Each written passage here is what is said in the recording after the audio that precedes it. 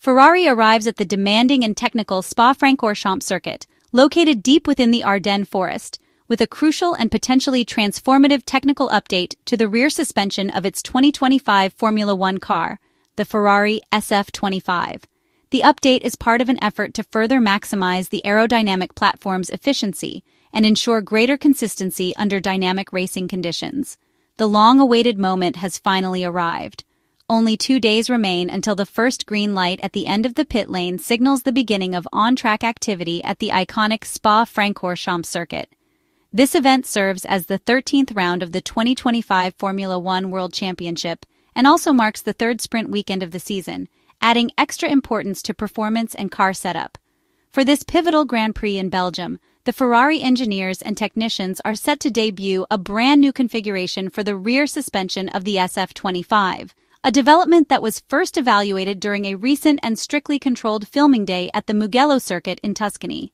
This new technical component represents a significant geometric revision aimed at enhancing the management of pitch behavior, allowing the team to fully exploit the performance potential of the revised floor that was initially introduced during the Austrian Grand Prix at the Red Bull Ring circuit. The technical department at Ferrari's Maranello headquarters is now prepared to implement this latest rear suspension update on the SF-25. The development has been carried out in close synergy with the revised and upgraded floor, which was seen for the first time at the Red Bull Ring in Spielberg. The updated suspension element, which carries high expectations within the team and among fans, successfully passed an initial series of functional tests at Mugello. A visible and significant modification involves the repositioning of the front attachment point of the upper wishbone arm, which is now anchored lower than in the previous version of the car's suspension setup. This intervention into the car's suspension kinematics reflects a growing trend in modern Formula One design and is in line with approaches already adopted earlier this season by other leading teams, including the Mercedes and the McLaren. It showcases a technical philosophy aimed at reducing vertical excursions, or chassis movement along the vertical axis, caused by sudden braking and aggressive acceleration.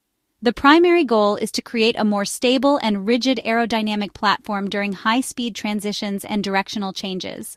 Ferrari is therefore pursuing a more stable and predictable aerodynamic platform for its single-seater. The newly designed layout of the upper wishbone arm works in unison with the anti-dive geometries implemented on the front suspension of the SF-25. Together, they aim to produce a more consistent and predictable behavior of the vehicle's chassis along the longitudinal axis. Controlling pitch behavior, meaning the nose-up and nose-down motion of the car, is one of the most critical factors in maximizing the effectiveness of aerodynamic load. This is especially vital in ground-effect Formula One cars, where even minor variations in ride height can have a profound and non-linear impact on the amount of downforce that is generated. By stabilizing the aerodynamic behavior of the SF-25's platform, Ferrari's technical team can afford to set the car's ride height lower than before. This allows for an increase in downforce under low delta pressure conditions and improves the adherence of airflow across the entire floor of the car, especially in the rear section and around sensitive areas such as the rear diffuser. Minimizing pitch movements during acceleration and braking phases offers clearly measurable aerodynamic benefits. However, it may also introduce drawbacks from the standpoint of vehicle dynamics and driver perception. A reduced pitch response may cause the car to feel less communicative to the driver, especially during transitional moments such as braking into a corner or quick direction changes. As a result, the driver may experience a reduction in feedback, making it more difficult to interpret the mechanical behavior of the car, particularly during corner entry and initial turn-in phases. At the same time, the decision to run a lower ride height introduces a very real risk of increased interference between the underbody of the car and the track surface. This raises the danger of surpassing the FIA-regulated wear limits for the wooden plank, also known as the skid block or floor plank, which is mounted beneath the car's chassis. In response to this issue, Ferrari likely made additional adjustments to the suspension's damping components. Although this cannot be confirmed with absolute certainty due to the high level of secrecy surrounding the Mugello tests that were heavily restricted to protect the confidentiality of new developments, this would be a logical step in the update process. It is therefore highly plausible that the technical package introduced during the Mugello test sessions also includes a revision of the damper calibration and overall suspension tuning. The Ferrari suspension system features a tri-element configuration comprised of two main dampers and a third central element that governs the behavior of the suspension during both compression and extension. These elements are especially critical in relation to the speed of vertical chassis movement.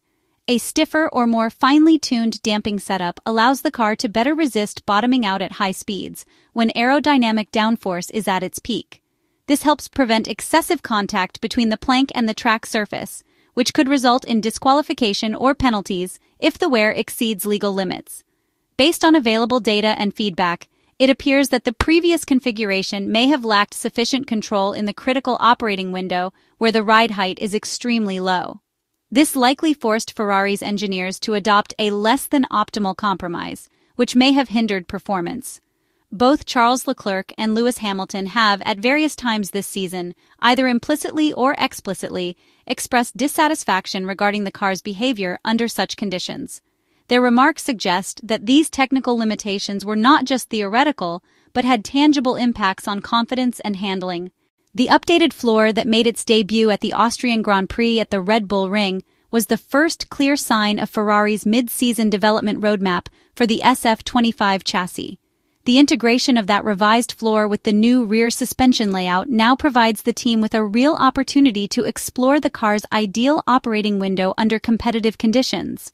The evolved floor and suspension will most likely be the final major evolutionary package which the Maranello engineers and technicians will bring this year.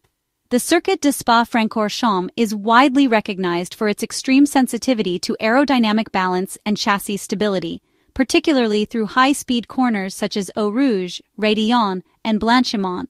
It offers the perfect proving ground for evaluating whether Ferrari's revised technical package can truly unlock additional performance and deliver a competitive step forward during the second half of the 2025 Formula One World Championship season.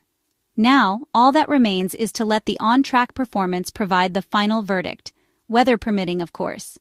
And as Formula One fans know all too well, good weather is never guaranteed amid the unpredictable climate of the dense forests of the Ardennes. As the Formula One season continues to unfold, teams across the grid remain committed to extracting every possible advantage from their technical packages. For Ferrari, each update, whether focused on aerodynamics, suspension geometry, or overall chassis balance, contributes to a broader strategy aimed at closing the gap to the front and positioning the SF-25 as a consistent podium contender in this second part of the championship. With several high-speed circuits still to come in the second half of the year, the work done at Spa-Francorchamps may serve as a crucial benchmark for the months ahead. The ability to respond to challenges quickly and make data-driven adjustments will be essential in a championship where every detail can make a difference. Fans and analysts alike will be watching closely to see how these efforts translate into race day performance in Belgium.